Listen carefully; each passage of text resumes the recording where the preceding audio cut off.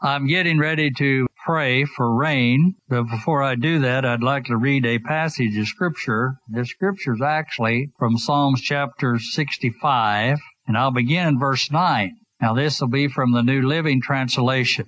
You take care of the earth and water it, making it rich and fertile. The river of God has plenty of water. It provides a bountiful harvest of grain, for you have ordered it so. You drench the plowed ground with rain, melting the clods and leveling the ridges. You soften the earth with showers and bless the abundant crops. You crown the year with a bountiful harvest. Even the hard pathways overflow with abundance. The grasslands of the wilderness become lush pasture, and the hillsides blossom with joy. The meadows are clothed with flocks of sheep, and the valleys are carpeted with grain. They all shout and sing for joy.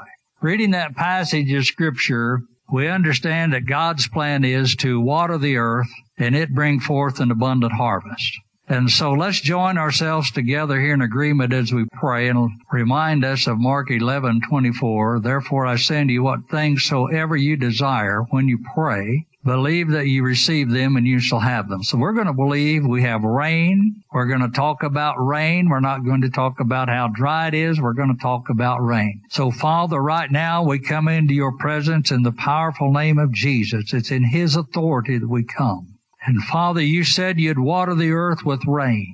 And Father, I pray that you arrange the highs and lows just right when they come together, that'll cause the heavens to drop down rain on this panhandle area and this general 5-state area. Cause it to rain, that the fields would bring forth the crops and the pastures would produce the green grass. And Father, we believe that you're a God that blesses your people. You said you don't withhold from your people. You said you had stored up. You had storehouses full of your goodness to give to your people who were seeking you. And Father, we're asking you today to send down the rain and water the earth in Jesus' name. Amen.